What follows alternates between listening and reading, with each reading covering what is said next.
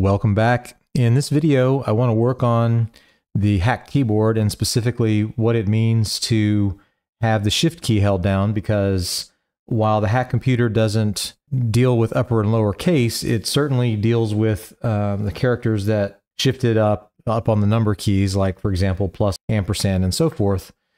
Before we dive in, though, to build that component, I wanted to do a little bit of refactoring just to clean some things up from a prior video. What I want to do is make a component to represent what it actually means to be a scan code.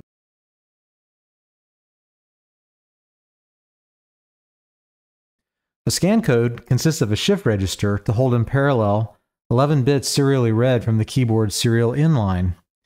It also contains validation logic to verify that 11 bits have been read, that odd parity has passed for the scan code itself, and that the start and stop bits are valid.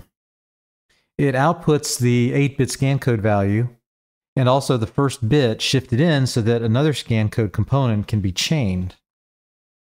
Finally, it accepts a reset so that bit counts can be synchronized across a group of scan code components.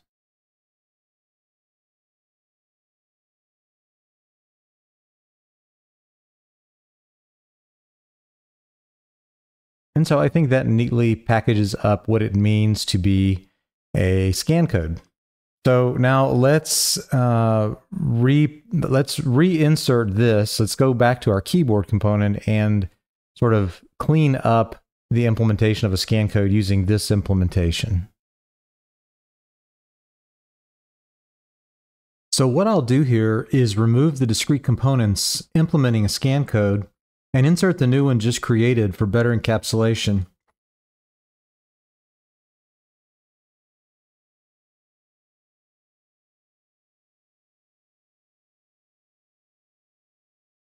So I'll put in two scan code components since we need to capture both make and break keys.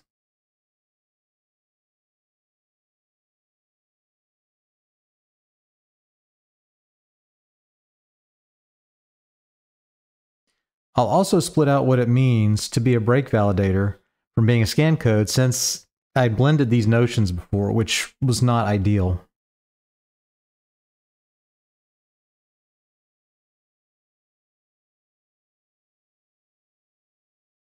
Okay, so that refactoring is now done.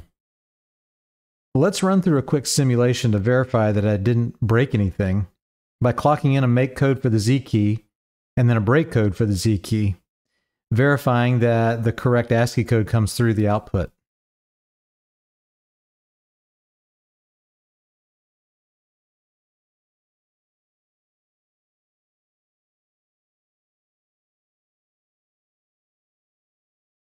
Now let's work on the shift indicator.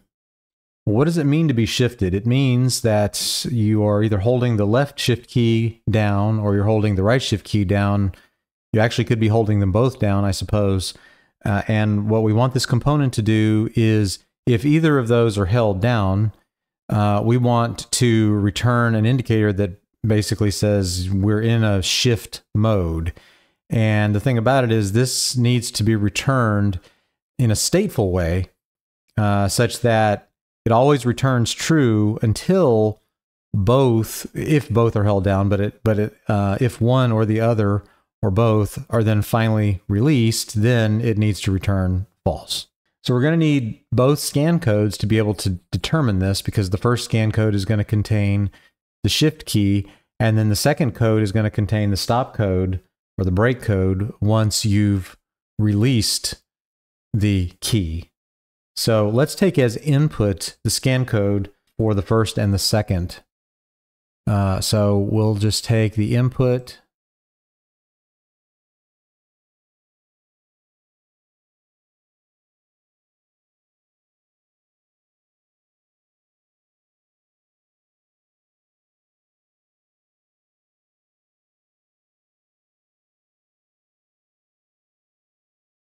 and we need to know whether at least scan code number 1 is valid, so let's take that as an input as well.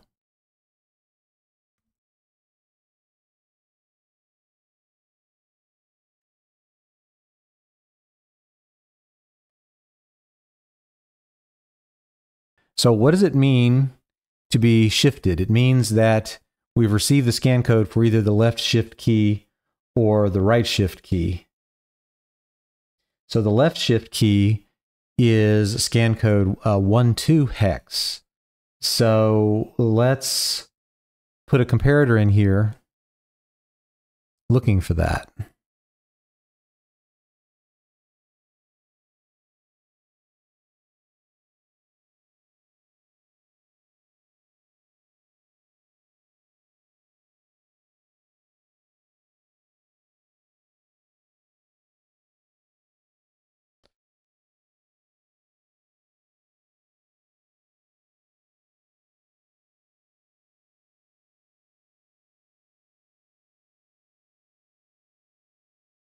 And what does it mean to be right shifted? Well, that is hex code 59. So let's do the same thing.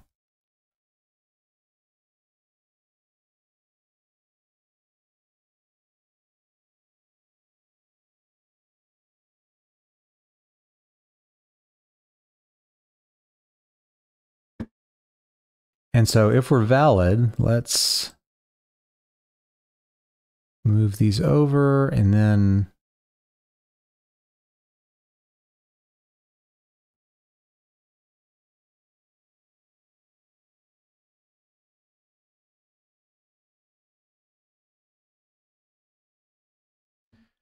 so as long as we're valid and either of these are true, then we know we have a scan code 12 or 59. So let's go ahead and compute that logic here.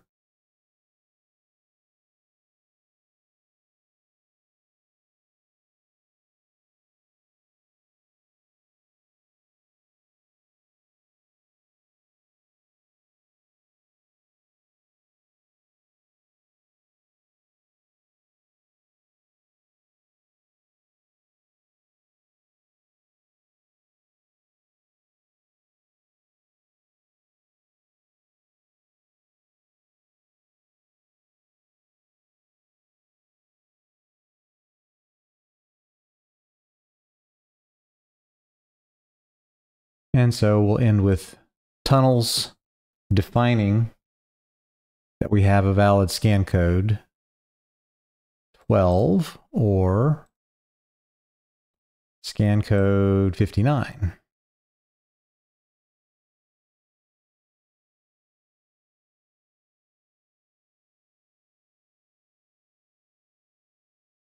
Now next, what are we looking here for in scan code 2? Well, we're looking for the break code.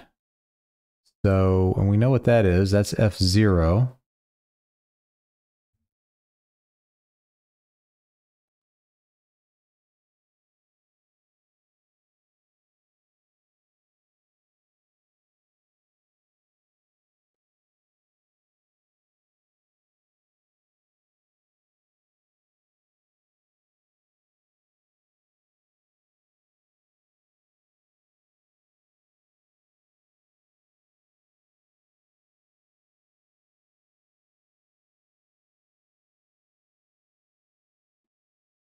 Now we're also going to need its inverse, and it'll be obvious why here in a bit. So let's go ahead though and compute its inverse.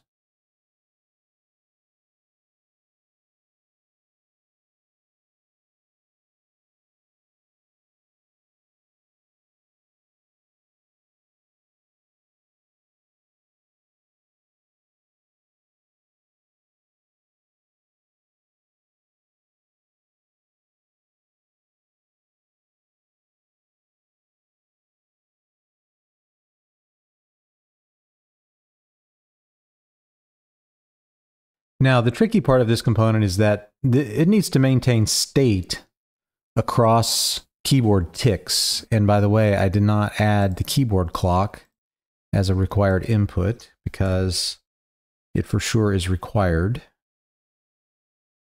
So let's do that. And so if the user is holding down either one or both of these keys, we want to keep the state and acknowledge that those keys are being held down while we're waiting for them to be released. So I propose we do that with, say, a flip-flop, a 1-bit flip-flop.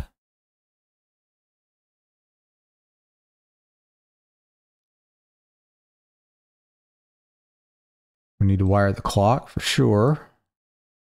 So let's do left shift first. So if we have the left shift scan code 12 and we do not have a break code, then that means that we need to set this flip-flop to indicate that we are in the middle of a shift operation. So we can do that with an AND gate hooked up to the set flag up here on top. And then likewise, this flip-flop will need to get reset if we have scan code 12 and we have the break key F0. Now, the last trick is if neither of these are true and, you know, the keyboard keeps coming in with keystrokes, we want the state of this flip-flop to be whatever the state was on the last clock tick. So how do we do that? Well, we'll just tie the output of the flip-flop to the input of the flip-flop, just like that.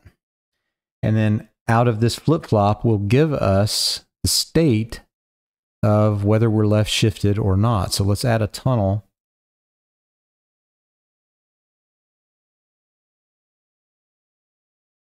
Called L shift. And so there we have state being maintained as to whether or not we are in an active left shift state. So the good news is then this can just be repeated for right shift.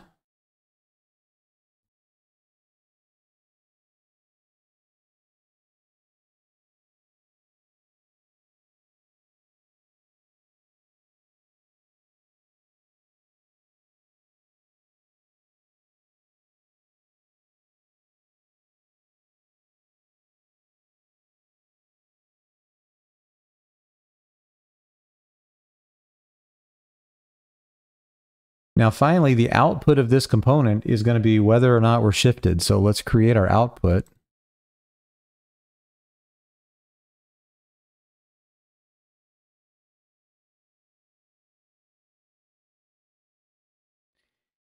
And whether or not we're shifted is whether or not L shift or R shift, or it could be both, are true. So we can capture that with an OR gate.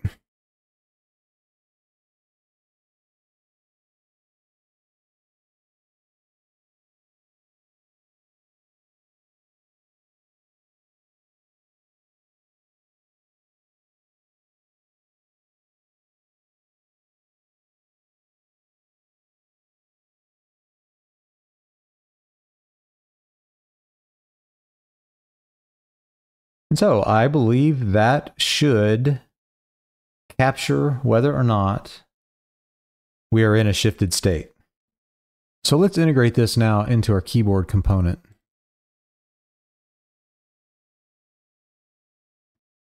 So we need to grab a hold of our scan code outputs. So let's put a flag.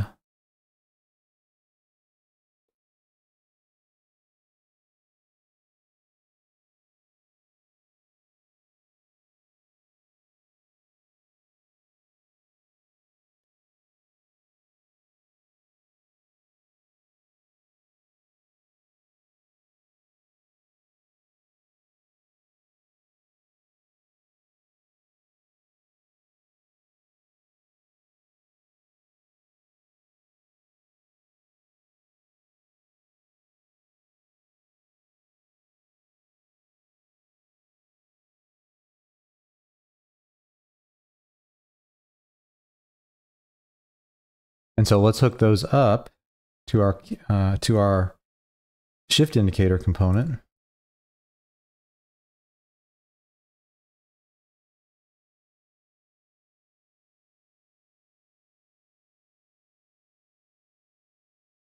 And then our valid indicator we called TOS valid, so we'll just use that.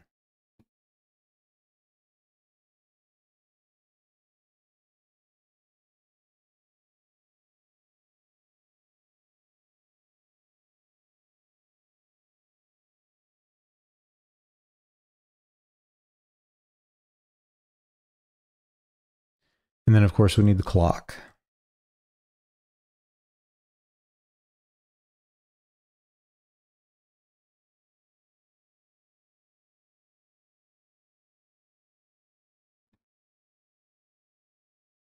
So let's look at an ASCII chart real quick. It is the case that there is a fixed difference between upper and lowercase characters. So if we look at the character A, we're 32 different between what it means to be an uppercase A and a lowercase a. And the same applies if you just go down the alphabet. All of these are 32 from each other. So you might think that it's a relatively easy thing to just perform some math, but it's not quite that simple. If we look at, say, the number 2, well, the shifted character for the number 2 is the ampersand, where it's right here, right? So it's decimal 64 for the ampersand, and then for the 2, it's 50, which is 14. So, you know, it's not easy. You just can't say, I'll just subtract 32 and be done, which in a lot of code, you actually see that because you're just dealing with the characters. What this is to say is that in order to map shifted and unshifted characters, I propose that we need to use 2 different ROMs in order to do that. So let's put in another ROM to hold our shifted or unshifted. We'll label these. Let's take this one off.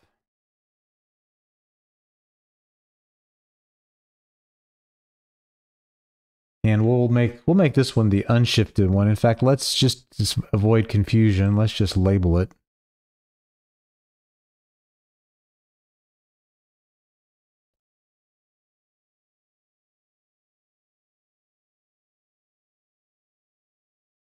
And then we'll create another one called shifted. And we're going to need more room.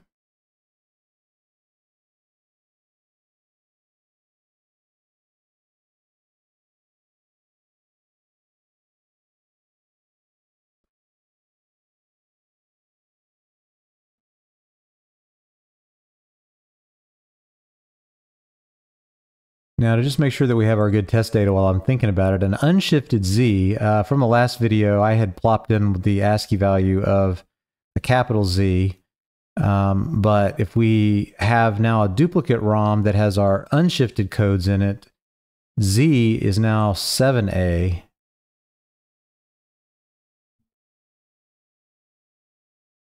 So let's update that while I'm thinking about it. Okay.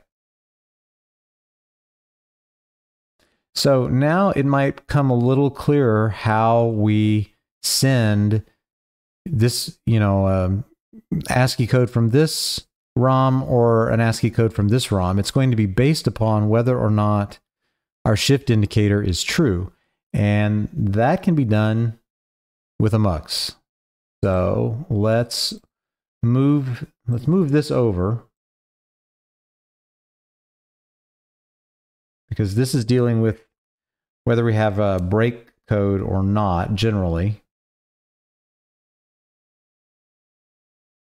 which is still valid, by the way.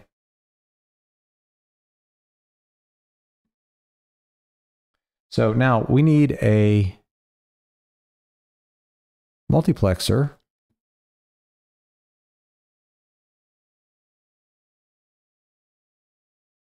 So if we're unshifted,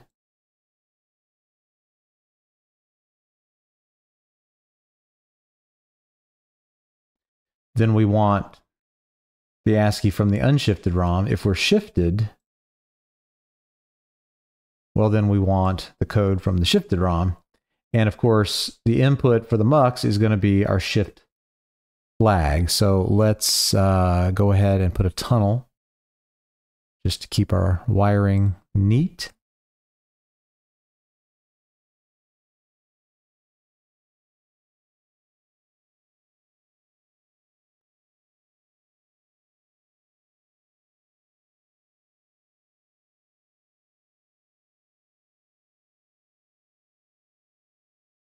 And then the output of this mux will go into the input of this mux.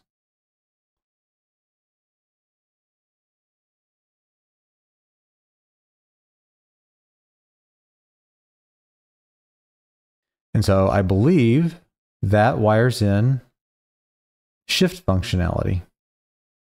Okay, so let's test this. Let's just put in a scan code for the letter Z unshifted. And let's also stick a constant out here. That way it'll make this a little easier to translate so I don't have to look at binary all the time. At least I think this will work. No, it will not. Is there a way that you can look? Oh, maybe you can translate this. Oh yeah, you can translate the radix to hex. So let's do that. So let's say hexadecimal. Ah, that is better. Let's reset our simulation. And what we're going to do is just put in the scan code for a Z. So not shifted. So we would expect 7A to come out of here. So let's do that. And sure enough, we have 7A coming out. And I also notice now that I'm looking at this, I did not hook up my other address line for my ROM. And so the shift obviously wouldn't work. So let me go ahead and we'll do it this way so I don't chop off my text like that. Now, okay, and so now the 5A is addressed, which makes sense, but of course it's not coming through the mux because we're not shifted. So, all right, so far so good. This is working. So what happens now if we put in a shift key ahead of putting in a Z key for scan codes? So let's reset the simulation. So let's put in a shift key first. So shift, and I did not put in the scan code for shift, so let me do that. Right, so let's move these down. And so one of the shift keys, I forget whether it's right or left, was hex 12.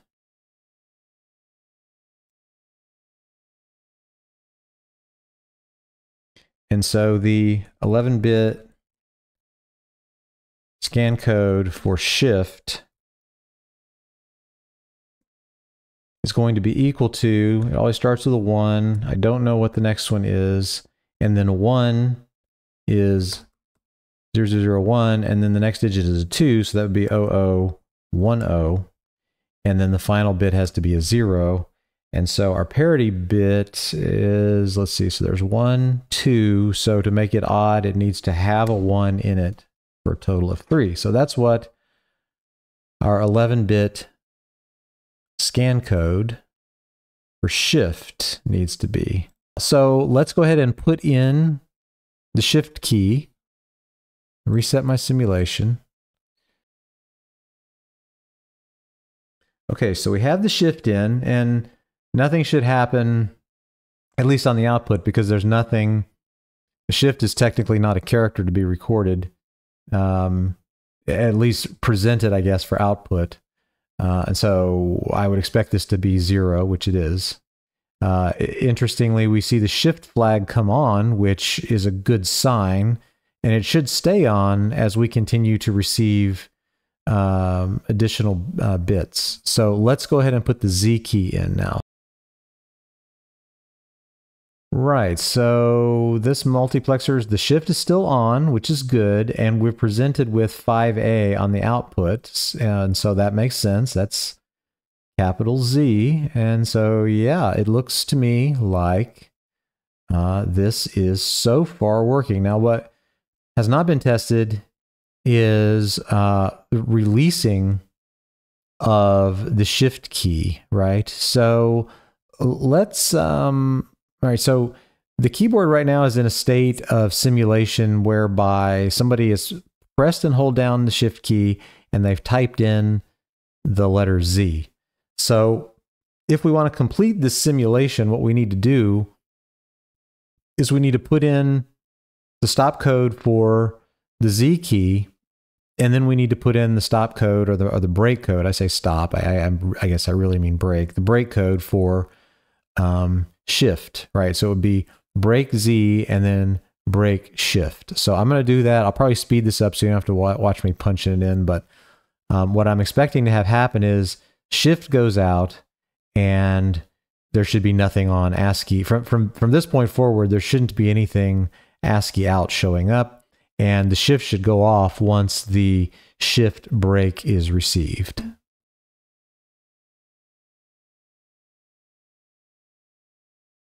so I have the break code in for the Z key, and this is making sense. So we're positioned to the Z key, but the break indicators come on, which has kept the Z key from coming out of ASCII out. So far that continues to work correctly. So now let's put in the break code for the shift key.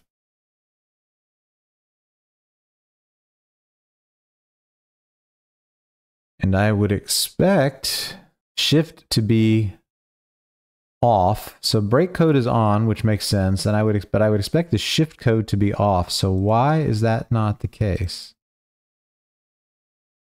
So this should be off. Why do we not have the break code here? This is the shift code, which makes sense up here. But down here, this should be the break code. Why is that not showing up? Let me go. Maybe I have a label wrong here somewhere. Oh, looky, right here. I wasn't sending in the scan code 2, I was sending in scan code 1. Copy paste error. Oh boy.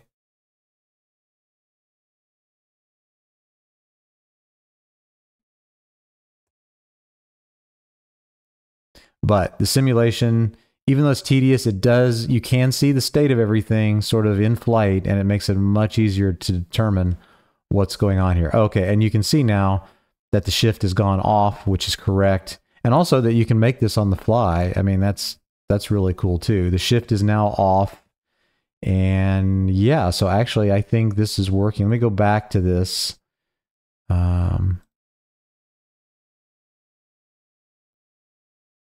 Right, so there's our break code. Here's our shift code.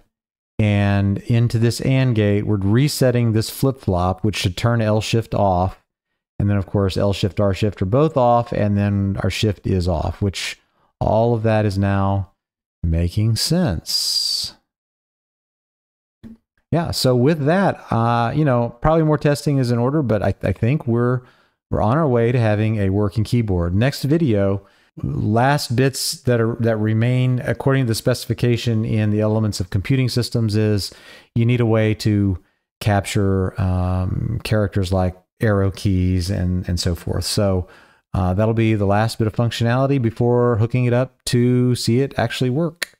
Thanks for watching.